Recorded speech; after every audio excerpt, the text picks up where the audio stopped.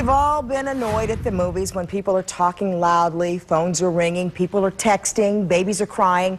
But in Harford County, one man got annoyed by what he saw on the screen when he went to see the hit new movie, The Avengers.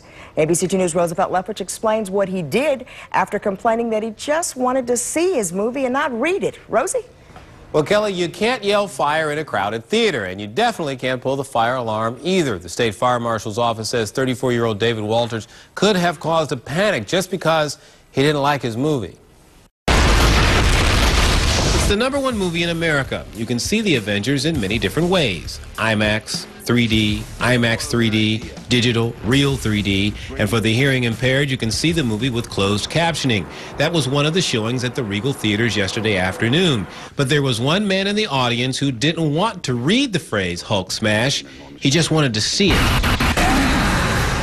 The theater staff offered to refund his money, but he refused and then went back inside and watched the movie. But he still wasn't satisfied. Upon conclusion of the movie, though, he comes back out, readdresses the management, still is upset. At that time, he says, "I'd like to get my refund." I said, "We already offered that. You chose not to. You've watched the movie. Now, that's the way it has to be at this point." To which he was still very upset.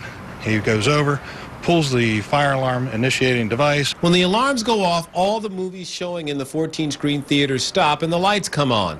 Bouch says that the theater staff acted quickly and told the folks in the different theaters that it was a false alarm and that there was no fire. Probably the key to avoiding a panic, which is why this type of thing just isn't funny. They've seen what happens when there is a fire in a theater, and so panic can very quickly ensue. So it's good to inform everyone that what is exactly going on, put everyone at ease, and resume normal activity. Now, Walters is facing the charge of causing false alarm. He could be fined as much as $5,000. Roosevelt Lefferts, ABC2 News.